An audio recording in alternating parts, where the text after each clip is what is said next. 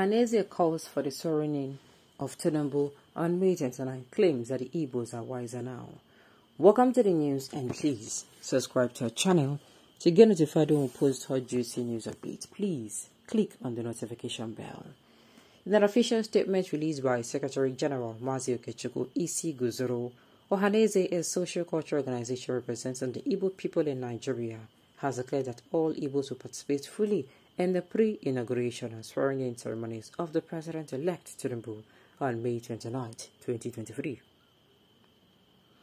According to Sahara reporters, the statement clarified that the Igbos are not part of any interim government, and they want Tinubu to be sworn in on May 29.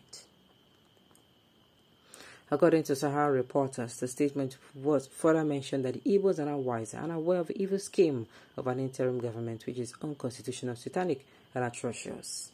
Isi Guzoro also expressed hope that Tinubu would zone the Senate presidency to the Southeast, stating that it is the only way for Igbos to receive fair representation in the National Assembly. The statement by Ohanaeze is a clear indication that the Igbos are not ready to accept any interim government and are looking forward to the swearing-in of the president-elect on May 29th. It is a sign that the Igbos are not wiser and more aware of their rights and the consequences of accepting any interim government. The important role of the Igbos in the Nigerian political system cannot be underestimated, and this statement is a testament to their commitment to the cause of good governance and democracy in Nigeria. As the president-elect, Tinubu prepares to be sworn in May 29th. The Igbos have clarified that they are eagerly awaiting his leadership and they are not part of any interim government. Oga Okechukwu Isi Guzoro, you speak for yourself, sir, because I am going to tell you people. Now, listen to what this person said after this statement. You guys have no choice. Stop envying the Yorubas. They work to be where they are in the Nigerian setting. They always laugh last because they are wiser. So, you are saying they have no choice.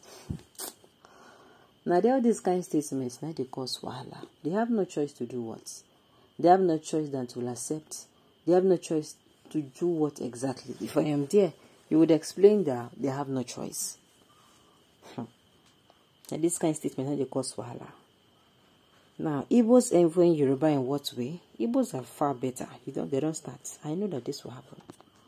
In all areas of life, Igbos motor park people. It is only one lazy man that will envy empty vessels. Hey, my goodness. They don't start. That makes so much noise. Igbos are hardworking and enthusiastic in their life pursuit. In fact, they will feed you and your generations non-stop with receipt for verification. Yorubas are envying the Igbos and are really frightened by the progress and success. You don't do. Make the person who start this ethnic tribal war. Make the person there for where indeed they laugh now, because I know say in own karma go reach them soon. Okay? Really? Yet you cannot survive without them. Don't allow bitterness to consume you. Yorubas do not see Igbos as their competitors either. Yorubas are doing good. Are doing what they know how to do best. And they are best so far in Nigeria of today. Make una stop all this petty fights. It will take you people nowhere. The earlier you people realize that this petty fight takes you people nowhere and it only wastes your time, the better for you. Envy them for what? Having so many jobless and violent hooligans? Can you, these Biafra people, not go back to the east and develop your area? Why developing other people's land? What is making you people run away from your land? You must find out. Well, their number one, point is, they don't have the resources over there. That is just it. Okay? But let us learn how not to cause problems. Huh? If I may ask, what happens to the court case as regards the presidential election? Is this real Ohanaeze or the fake one? My darling, I say they speak for themselves. Just wait now, you go soon hear another release. Okay? The fake ones from people who are experts in fakeries. Remember the fake bishop? They think they're very smart enough operating a fake department. They will fail. Alright. His name doesn't ring. Okay, his name does not ring a bell in Igbo, so I will know the fake news. You see? They say Isi Guzoro Okechukwu. It doesn't ring a bell at all. You are talking for you and your family. Okay. You do not know them, they are cowards, okay? This is lie, these are not Igbos, okay? Yes, who that the cat? Who that cap fit, let him bear it. Which of the Igbo may hand meet you dear? Who the envy empty carton like Ona? A lot of things. The earlier we realize that we cannot forge ahead without coming together, the better for all of us, the faster for all of us. To be very sincere. Alright, this is what I'm going to say. Isi Guzoro coming out to say this, that there are no calls for interim government. First of all, who even tell them that issue of interim government? Who even told them that? Who told them that? Make everybody dey careful. Make everybody dey careful. Make them not go use this them see. Cause serious wahala among themselves. Alright. Alright, well, at the end of the day, like I said, what is interim government? Why are you hell-bent on thinking that? And then somebody is coming out to say, no, Tinubu is doing this, so Tinubu, and I don't think this Tinubu is doing this. Tinubu and these people are going to now accept Tinubu because they don't want any interim government. I don't think that is entirely true. In fact, I'm not going to be surprised that Ohanaeze and Igbos will come out again and tell you, and nobody then make that statement. They are going to tell you and assure you, see that statement, so we then make them.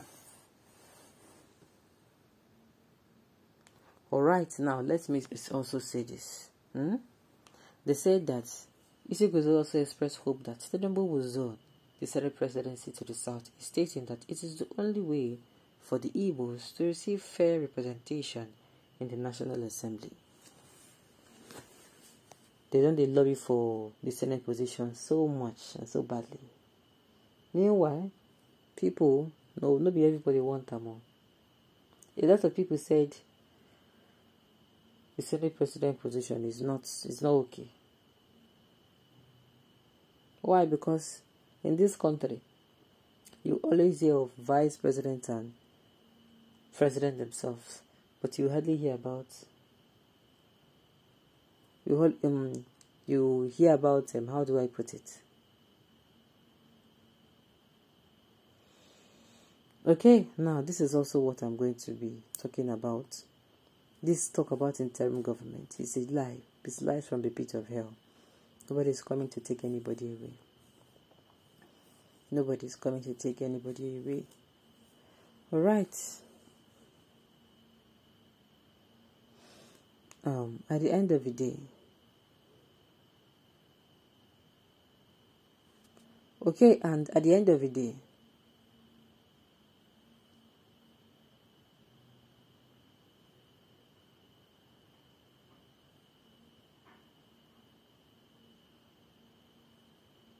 alright, well, at the end of the day, this thing now, at the end of the day, it's not going to, will go down well with a lot of people, like as we already saying. But we'll see how this one goes. At the way to make Ohanaeze come as I can tell them, say, nobody then talk this one. Alright, on this note, we've come to the